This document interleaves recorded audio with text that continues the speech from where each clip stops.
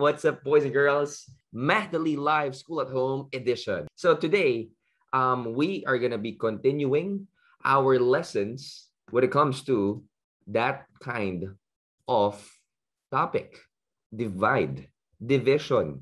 At para mas mapadali ang ating division rules, we got these on hand, our divisibility rules. This week, dadagdagan pa natin yan dahil pag-uusapan naman natin ay ang divisibility rules for 4, 8, 11, and 12. Pero this time, dahil medyo marami na tayo rules, susubukan naman natin ang mga ito sa bigger numbers. Sa visibility or divisibility rules kasi for 4, 8, 11, 12, malaki talaga yung mga numbers na tinitingnan. Kasi pag 11, ang mga multiples niyan, kayang-kaya nating i-divide. 11, 22, 33, 44. Umuulit lang. Pero pagdating sa 12, ganun din. I-multiply mo. But paano pag malaki? Paano malalaman kung pwede siyang i-divide without any remainders? Let's start with the number 4 muna. Ang isang number ay divisible by 4 kung ang last 2 digits nito ay parehong 0 o kaya divisible by 4. Last 2 digits nito ay parehong 0, 0, 0 o divisible by 4. Halimbawa, ang 632, divisible by 2 by 4. Kung susundan natin ang divisibility rule for 4, kailangan lang nating tignan yung last 2 digits. Diba? Sinabi natin kanina, dahil ang 32 ay divisible by 4, this makes 632 divisible by 4. May mga nagko-comment dyan. Di ako naniniwala, Kuya Robs. Paano nangyari yon? Ang bilis mo naman malaman. Again, may mga rules tayo. Last 2 digits na titignan nyo, 32 is divisible by 4. Check natin. When we divide 632 by 4, kailangan 0 or no remainder tayo. 6 divided by 4 is 1 times 4 is equal to 4. 6 minus 4 is 2. Bring down 3. 23 divided by 4 is equal to 5. 5 times 4 is 20. 23 minus 20 is 3. Bring down 2. Now, 32 divided by 4 is equal to 8. 8 times 4 is 32. 32 minus 32 is equal to 0. Final answer natin ay 158 with no remainders. Dahil nga 0 ang remainder, ang 632 ay divisible by 4. Okay. Pareho ang nakuha nating sagot gamit ang divisibility rule for 4. Pwede rin nating sabihin yung 448. Actually, 100 divisible by 4. Diba? Kasi if we have this number, yung last 2 digits niya ay 0, 0. If we check, 100 divided by 4 is equal to 25. No remainder, divisible by 4 yan. At pwede rin yung mga numbers like 448, 1016, 5,300, 6,400, at marami pang iba. Basta yung last 2 digits, yung titignan natin. Okay, punta naman tayo. Dumako naman tayo sa ating susunod na rule. Ayon sa divisibility rule for 8, ang isang number ay divisible by 8 kung ito ay nagtatapos sa 3 0 o kaya naman ang last 3 digits nito ay divisible by 8. Medyo lumalaki na yung numbers natin, pero magagamit nyo to in the future. I promise. Let's try the number 1,720. Ito ba ay divisible by 8? Last 3 digits, okay? Ayon sa rule, kailangan nating tingnan yung huling 3 digits. Ang 720 ba ay divisible by 8? Check natin. 720 divided by 8 is 90. 0 remainder. Following the rule, divisible nga ang 1,720 by 8. Okay, check natin Subukan natin i-divide. 1,720 divided by 8. Medyo malaking number, pero kaya yan. 17 divided by 8 is 2. 2 times 8 is 16. 17 minus 16 is equal to 1. Bring down 2. 12 divided by 8 is 1. 8 times 1 is 8. 12 minus 8 is 4. Bring down 0. 40 divided by 8 is 5. 8 times 5 is 40. 40 minus 40 is 0. Sakto. Walang remainder. Walang labis. Walang kulang. Kaya 1,720 is divisible by 8. Instead of dividing the 4-digit given tulad nitong ginagawa natin, yung last 3 digits na lang yung titignan natin o kailangan natin i-divide using our divisibility rule for 8. Mas maliit na yung number kaya mas kayang-kayang i-solve, mas kayang-kayang i-manage kesa pag titignan mo yung lahat, medyo matatakot ka. Pero dito, sa divisibility rules, kami ang bahala sa inyo. Another example, ang 1,000 ba ay divisible by 8? Tama. 1,000 is divisible by 8. Dahil ang last 3 digits nito ay 0. Alam natin ang 1,000 ay divisible by 8. Di kayo naniniwala. Divide natin. 1,000 divided by 8 is equal to 1, 2, 5. No remainder. Sakto yung pagkakahati. Kaya naman, we can say that easily, 1,000 is divisible by 8. MathDali lang, di ba? MathDali lang. Okay, base sa ating rule, when it comes to divisibility rules for 8, magbigay nga kayo ng example. Ano pa ba? Pwedeng 1,016, 3,648, 4,000, 15,000, or any number na either 0 ang last 3 digits or divisible by 8. Okay, 2 divisibility rules down, 2 more to go. Unahin muna natin yung divisibility rule for 12 dahil magagamit natin dito yung mga natutunan natin so far. Ayon dito, a number is divisible by 12 kung ito ay divisible by both 3 and 4. 3 and 4. Natandaan nyo ba? Halimbawa, ang 1,524. Kung susundan natin ang rule, we need to check first, no? Kung divisible ba yung number by 3. Paano ba natin malalaman kung divisible ito by 3? Correct. The sum of all digits should be divisible by 3. Subukan natin, ha?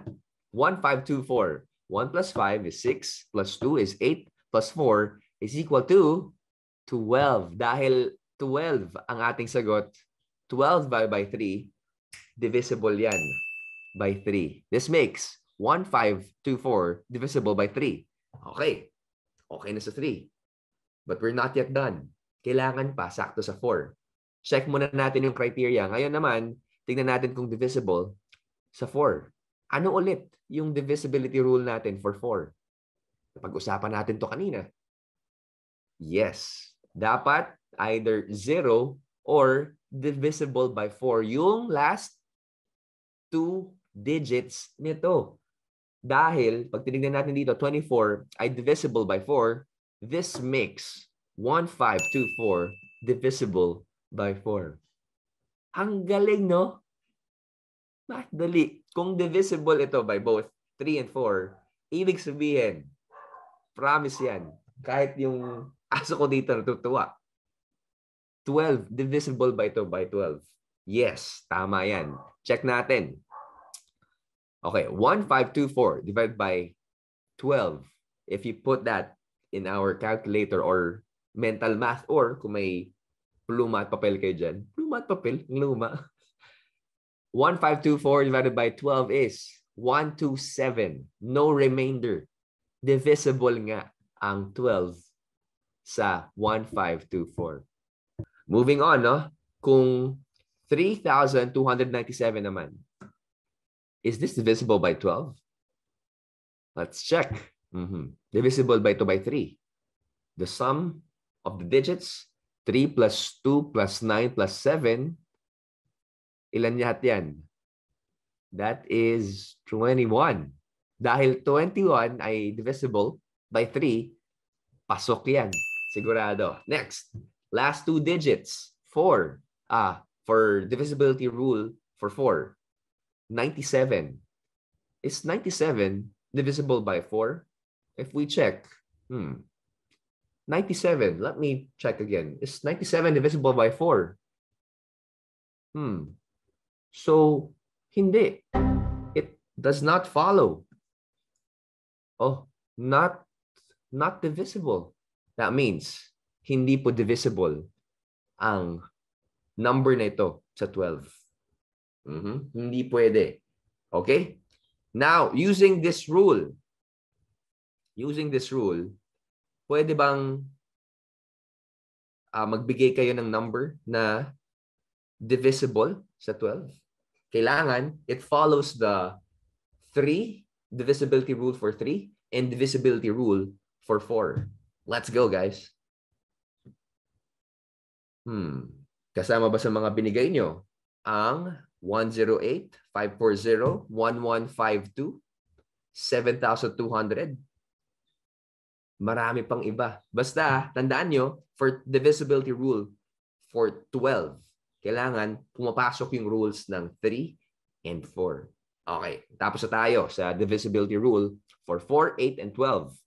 Ngayon naman, tignan natin ang divisibility rule for 11. Medyo challenging to pero very useful, no? Ayon sa rule na ito, ang isang number ay divisible by 11 kung ang difference ng sum ng alternating digits nito ay 0 or divisible by 11. At para mas ma-visualize natin, magbigay tayo ng halimbawa. Tignan natin ang 13,574. Laking number. Balik tayo sa rule. 13,574. Ang isang number ay divisible by 11 kung ang difference ng sum ng alternating digits nito ay 0 or divisible by 11. When we say alternating, ang ginagawa natin ay pinaghihiwalay natin yung mga numbers na nasa odd at even places. Ngayon, alam na natin kung alin yung mga digits na pagkasamahin. Sige, let's add. 1 alternate plus 5 is 6. Alternate plus 4 is equal to 10. Next, 3, sunod na number, plus 7 is equal to 10. Tapos na tayo mag-add. Now, we get the difference. We subtract. 10 minus 10 is 0. Based on the rule, this makes 13,574 divisible by 11. Check nga natin. 13,574 divided by 11 is equal to, if you're gonna crunch in the numbers, it's 1, 2, 3, 4. No remainder. Ibig sabihin, divisible ang 11 sa 13,574. Too many numbers in my head right now. But those are the rules. Okay. Let's try this bigger number. Subukan nga natin. Let's have 92,983. Is this divisible by 11? Let's use our rule. No? We can have 9. Alternate plus 9 is 18. Plus 3, 21. 2 plus 8 is equal to 10. 21 minus 10 is equal to 11. Dahil nga 11 ay divisible by itself, we know that 92,983 is divisible by 11. Pwede yung mga numbers I can give you. Examples. Like 1,353, 8,283, 9,295. Pwede ang 10,835 at marami pang iba. Basta ang difference ng sum ng alternating digits nila ay 0 or divisible by 11. Galing, no? Using these rules, nalalaman natin agad kung ang number ay divisible by a given number. Hindi na natin kailangan mag-long division. We just need to check the divisibility rules. Sige, review nga natin. Divisible ang isang number by 4 kung ang last 2 digits nito ay either 0 or divisible by 4. Ito naman ay divisible by 8 kung ang last 3 digits nito ay either 0 or divisible by 8. At divisible naman ang number by 12 kung ito ay parehong divisible by 3 and 4. And lastly, ito ay divisible by 11 kung ang difference ng sum ng alternating digits nito ay 0 or divisible by 11. And dahil nga we have time left, let's have some MathDali quiz time. Let's have item number 1. True or false? 6,400 is divisible by both 4 and 8. I'll give you 20 seconds to answer. Go. Reminder, when it comes to 4, last 2 digits. Comes to 8, last 3 digits. Come on, guys. Last 5, 4, 3, 2, and 1. Okay, time is up. Correct answer is true. 6,400 is divisible by 4 and 8. Dahil nga, when you look at for the divisibility rule for 4, last 2 digits na ay 0. At when it comes to 8, 400 is divisible by 8. Item number 2.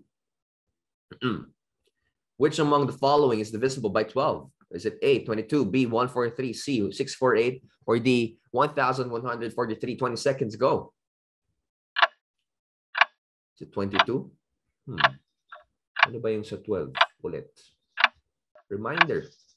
Kailangan 3 and 4. Last 5, 4, 3, 2, and 1. Time is up. The correct answer is C. Okay, letter C, guys. It's 648. Ayon sa divisibility rule for 12, a number is divisible by 12 if it's both divisible by 3 and 4. Check natin. To see if 648 is divisible by 3, let's add the digits, no? 6 plus 4 is 10 plus 8 is equal to 18. 18 divisible by 3? Yes. Next, tingnan muna natin kung divisible to sa 4. Last 2 digits, titingnan natin. 648, 48. 48 is divisible by 4. So that means 648 is divisible by 4. Okay? And we will be back for more next week. Tandaan nyo, guys. Isip plus tiyaga equals MathDali. I'll see you guys next week. Isip plus tiyaga.